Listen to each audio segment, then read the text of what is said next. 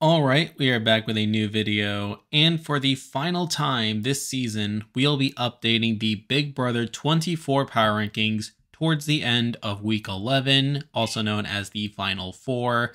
And I'm not gonna lie, this week is pretty boring in terms of movement, which is partly expected. I mean, it is the Final Four, and with the competitions happening so quickly and the week pretty much being set at this point, I feel like there isn't too much to say, so I'll try to make this video pretty brief. So let's not waste any more time, let's get right into it. So starting off at number 5, we have the boot from the last eviction, and here we have Alyssa. And this isn't too surprising. Now we did kind of see some intrigue happening at the eviction where we obviously saw Turner voting to evict Alyssa while Brittany threw her vote onto Taylor, which forced Monty to break the tie there.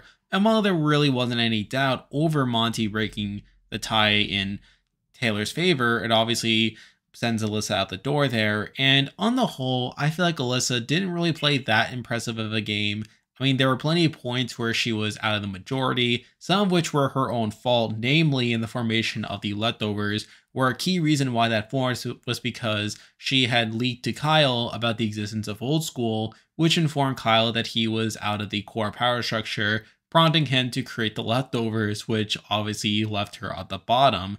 And obviously we saw her relationship with Kyle throughout a lot this season, which was somewhat interesting for the most part, where on one hand we did see Kyle really work to save her on a number of weeks when she could have been in danger, but we also saw him not really trust her enough to give her key pieces of information, which definitely was a bit weird, and the fact that she stuck with him as long as she did was a bit baffling at the end of the day, though eventually she does distance himself from him in the week in which Kyle was evicted, of course.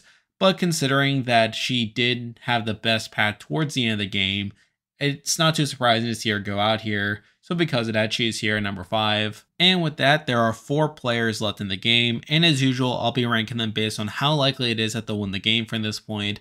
But at number 4, we have the person who is probably going to be going home on Thursday night. But here we have Brittany, and obviously she's the target here, where Taylor won the HOH and Monty won the veto, which is probably the most critical key there, as obviously Monty wants to go to 3 with both Turner and Taylor here. And with that, Brittany basically doesn't have too many options moving forward, and even if she were to get on by somehow, I don't really see her winning the game. I don't really see her winning Final HOH, and even if she were to somehow miraculously win Final HOH, I don't see her winning a jury vote anyway. Again, I've been on this train now for the last couple weeks, and it seems like she's about to finally be evicted here. So because of that, she is here at number 4. Now moving on to number 3, and we have the same person that I had last week in the spot, but here we have Turner. And obviously Turner's in a pretty bad spot at this point, where on one hand, he is obviously going to be getting to Final 3 here with Monty, who was his closest ally, but he's obviously getting here in a spot to where I don't feel like he wins the game in either scenario. And it's sort of funny too, because he basically has to win Final HOH just to get to the end to Monty and lose in that spot.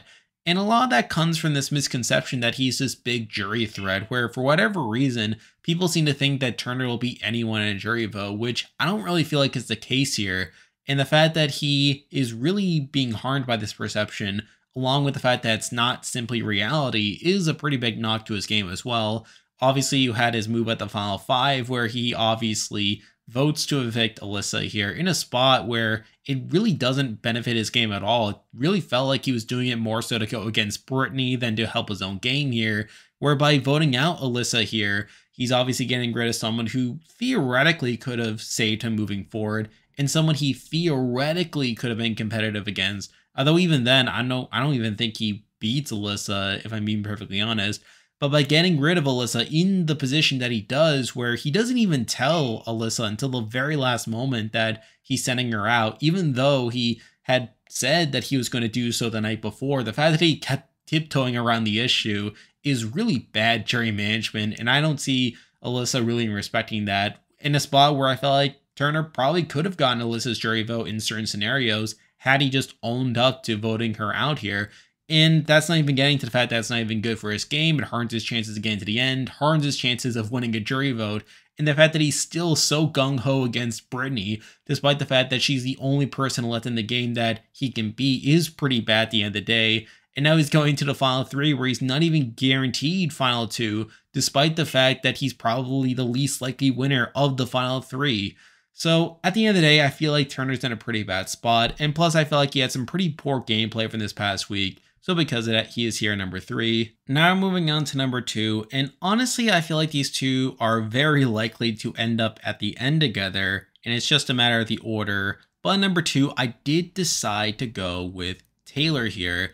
Now the main reason why I have Taylor at number 2 here is I feel like she's the least guaranteed to get to the final 2 of the top 2 here, where she's still in a pretty good spot where at this point, even Monty wants to take her to the end, which is kind of crazy when you think about it, largely because Monty thinks that Turner's his big jury threat, and also the fact that Monty seems to be getting into a showmance with her, which is something all on its own.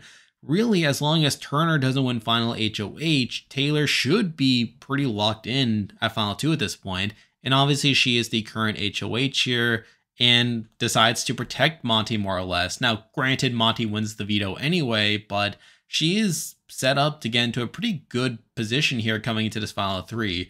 And I feel like even at the final 2 at this point, I talked about my jury scenarios video, how I felt like Monty is probably the person that seems more likely to win that jury vote, but honestly, I think Taylor still has a pretty good shot to win as well. I could definitely see her getting some of those critical swing votes that could allow her to beat Monty at the end.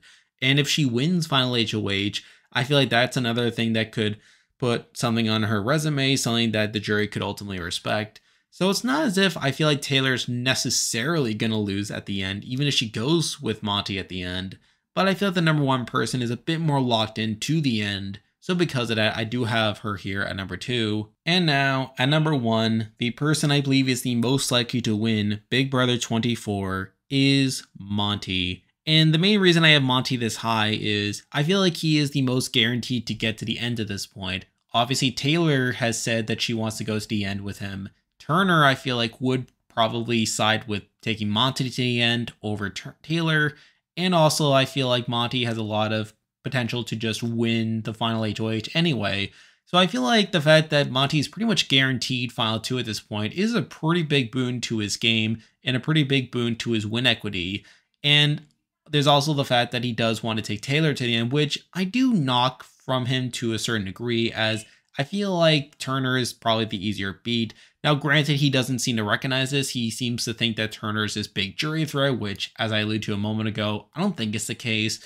But I still feel like he has a number of win equity, regardless of which way he goes, should he end up at the end, which I feel like is a pretty big credit to his game here.